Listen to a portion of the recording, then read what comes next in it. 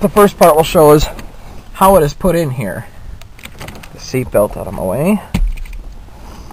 And if you've never taken one of these apart, getting this piece of plastic off is really easy.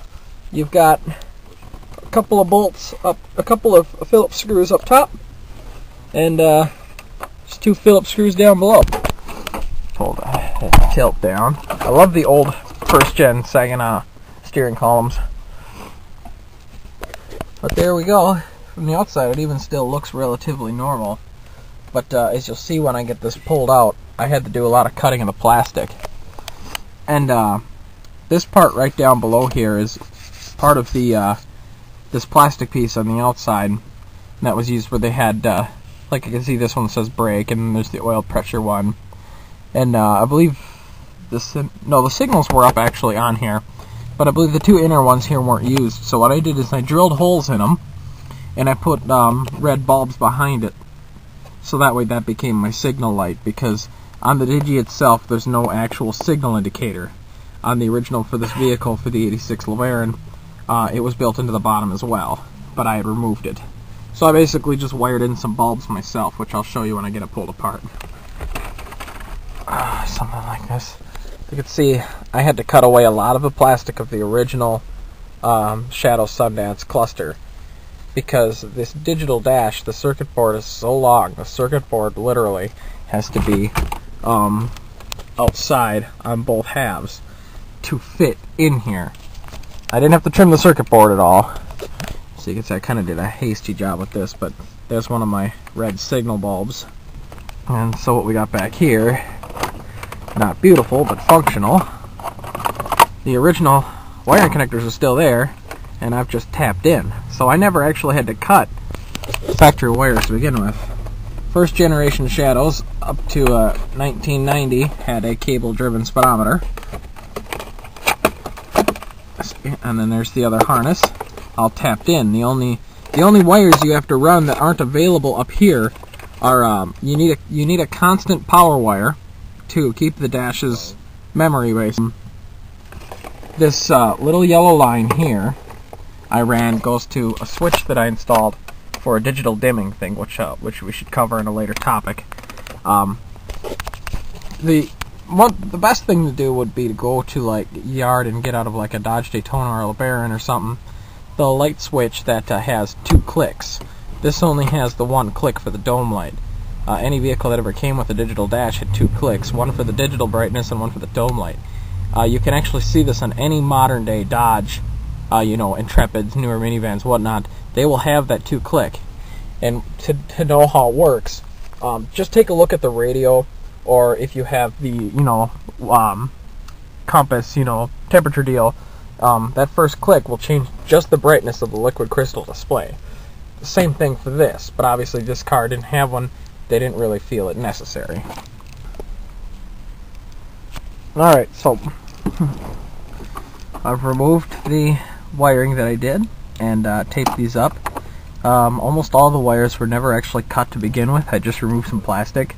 Sometimes when you do that, you will break the wire. Not a big deal. You strip it, tie it back together. So I've just cleaned it all up. The thing that I will do before I put the dash back in is I'll just put some more tape around to bundle it all together and try to keep it as neat and clean as possible. Forgot to mention, as far as wires that you have to run, on Dodge Shadows they don't have an oil pressure sender, so you have to run a wire for that. So I went ahead and yanked that. He's got it over there. I'll show that. I also, this Shadow is at 89, so like I showed, it had a cable-driven speedometer, and it has a speed sensor in the transmission for the cruise control. Not all the vehicles have an electric speed sensor. Some have a speed sensor, but it's not plugged into anything. If you have a cable-driven speedometer vehicle, just look down here at the transmission where the speedo cable goes, and there should be an electric connector right next to it. Vehicles that don't have a cable speedometer, the speed sensor's in the same place, it just doesn't have a cable, it just has the wire. And that connector has 2 to 3 wires. And it's pretty much the same on all the Dodge vehicles. It's a white with orange stripe. So I just tapped it in there and ran it, instead of trying to hunt it down on the inside to do as good a job as I could. The other wire was the oil pressure sender, which he has begun to feed, I believe. Yep, okay. Because what I did is I grabbed the oil pressure sender out of the junkyard, out of any other Dodge, older Dodge that has an oil pressure gauge. So basically anything, I want to say early 80s up to maybe 95. I mean, this one I think I might have pulled out of a Dodge Dynasty if I remember correctly. They're all pretty much the same, because the stock for Shadows is just one of these, which is just an oil pressure switch for the light. Some of them have a sender built in. Can't say I've ever messed with it to see how well it works. I've always just been using the old style and it worked good for me. So you have to pipe those two wires through. Over here, gauge clusters. This is the first gen Shadow one, like I showed, as compared to the second gen. So the wiring on them is slightly different, and obviously, like I said, this one has the cable speedometer, this one has electronic control speedometer. So the speedometer has its own little circuit board underneath in here to control the speedometer. And both of these, like most gauges, have a little circuit board up top. That's the tachometer module. If you have a tachometer that's not working well, generally the simplest fix in the world is just resoldering all the different pins. There's not a ton of them, and it makes a world of difference, because over time they just don't work as good.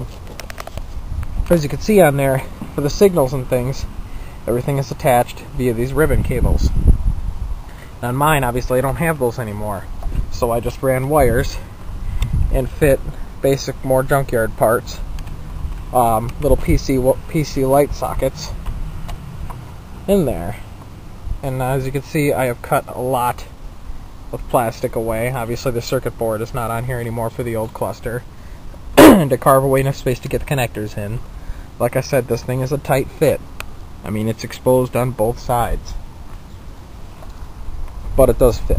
The other thing, do a little bit of it. You definitely need the tinting. My experience, it was best to tint both sides.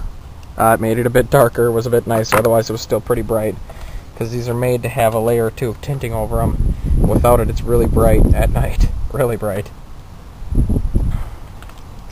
So we'll just go ahead and show. As I've reiterated before, this car has been through a lot. It started its life as a 2.5 TBI with an automatic Failmatic transmission. These days, it is a Getrag 5-speed from an 87 LeBaron turbo convertible, and the engine is currently out of my wife's old 87 that you've seen videos on my channel of, probably, of me parting it out. So I pulled his dash out just the same, so I'm going to go ahead and tap into these wires. I've pulled back the squishy stuff here, and started by doing a few wires and show a few things.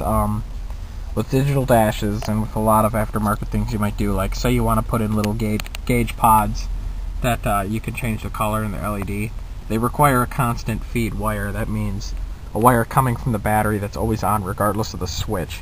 A really good place, actually, when you're working on a lot of the cars, especially the Shadows, is the connector for the rear defrost. It's got a nice, thick, heavy powered constant wire that the light amount of power you'll be getting from it isn't going to harm the rear defrost. If you want to do this job really nice and really correct, the best thing to do is to run a constant wire from the battery into a separate fuse panel and do it all nice and proper. So I just took a piece of wire and ran it through. I haven't taped it off yet.